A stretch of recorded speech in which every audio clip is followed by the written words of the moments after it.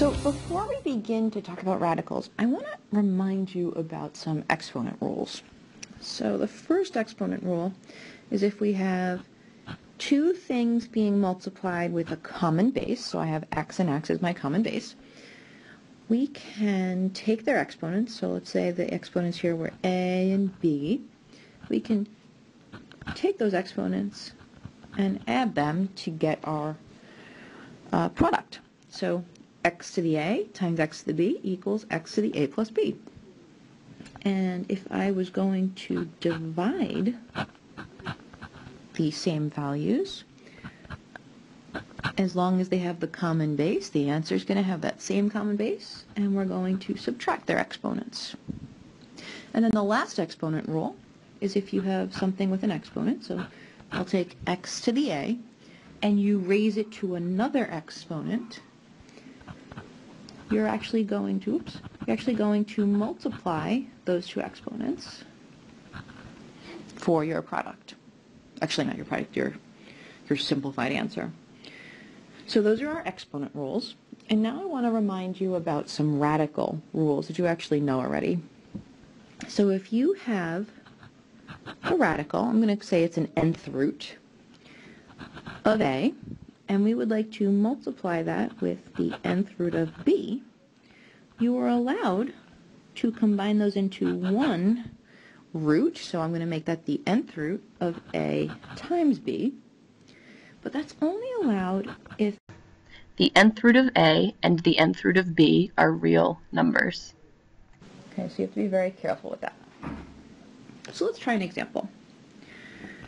The square root of 8x cubed y times the square root of 2xy to the fifth. So notice that individually you can't take the square root of 8 and get an integer. You can't take the square root of 2 and get an integer. But if you were to multiply these together, we would get the square root of 16, which is a perfect square. So it's really a good idea to multiply things before you start to simplify. And then according to our exponent rules, x cubed times x is x to the fourth, y times y to the fifth is y to the sixth. So now I have one radical that I'm going to simplify, and we know that the square root of 16 is 4. The square root of x to the fourth would be x, and the square root of y to the sixth would be y to the third. Okay, so, oops, I made a mistake here, sorry. The square root of x to the fourth is x squared. I knew something was wrong. Okay, so now let's take a look, see if we need any absolute values. We have an even index. We have even exponents. This is an even exponent, so that's all right. That's going to be safe. And over here, the y has an even exponent, and the result has an odd exponent. So we're going to need some absolute values on that y cubed. Okay, so that was a nice example of this multiplication rule of radicals. And let me just write down the division rule. So if I have the nth root of a divided by the nth root of b, I can combine that into one radical, which would be the nth root of a over b. But again, this is only okay if the nth root of a and the nth root of b are real numbers. So here's an example of that.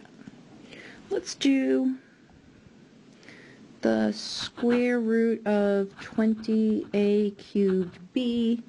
Let's divide that by the square root of 2a squared b squared. Okay, so again, I think it's a good idea to simplify first. So I'm going to combine these into one radical.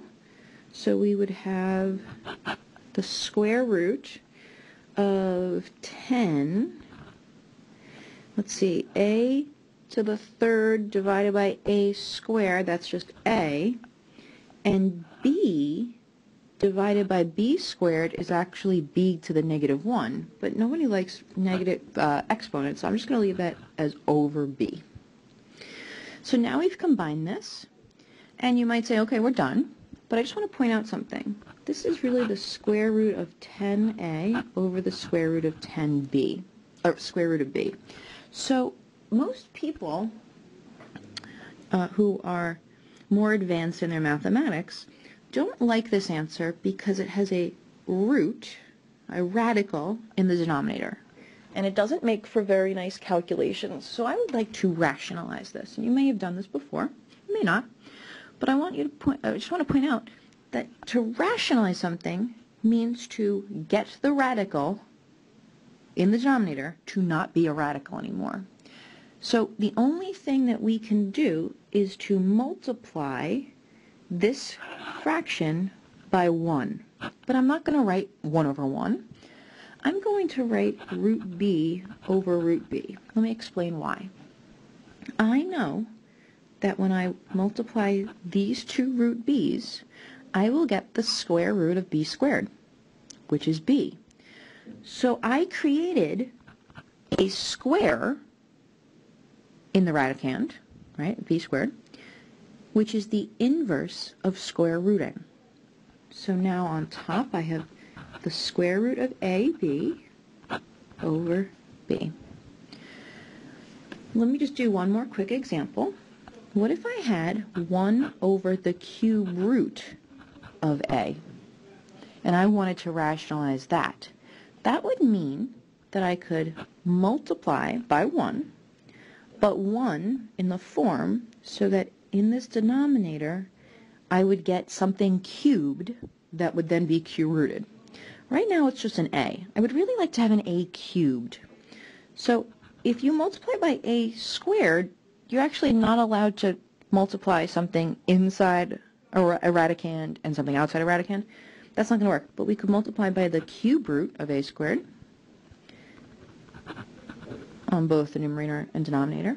And now I would have the cube root of a squared over a.